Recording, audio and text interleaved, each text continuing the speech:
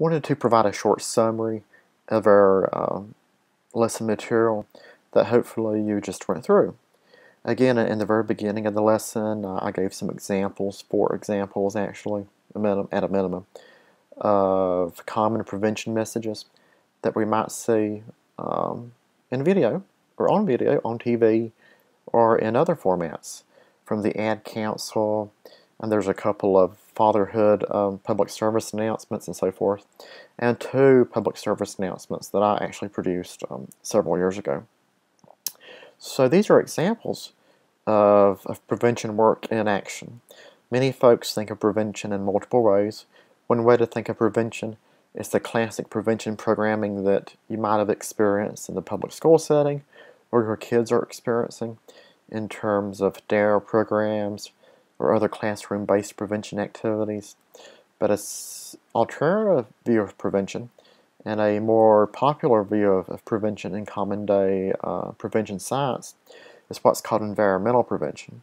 And that's the topic of one of the major topics of this course and the course title. Environmental prevention being prevention that reaches dozens, hundreds, or even thousands of people at one time through media, social media, and other types of media such as TV and so forth.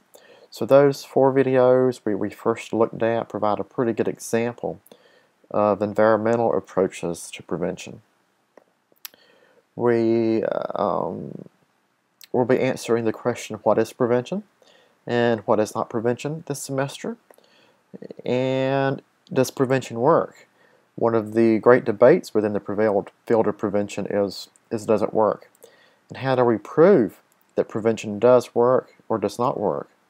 And there's an equal level of evidence, to be honest, on both sides of the spectrum, with many folks believing that it does work, that prevention does reduce crime, prevention does reduce substance abuse usage, prevention does reduce child abuse, and others sitting on the other side of the fence that says, no, it doesn't, you can't prove it.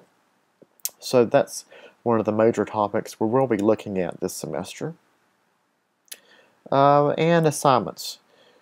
We will have, for this lesson, your assignments including reading all of the material listed, and watching all the videos, and using the document links, and reading Chapter 1 inside of your textbook, which provides a pretty good introduction to drug use in America and some of the basic terminology you will need to know. Then there's 2 discussion boards. The first discussion board is on prevention. What do you think about prevention? What is prevention? What do you think it works? Do you think it doesn't work? And so forth.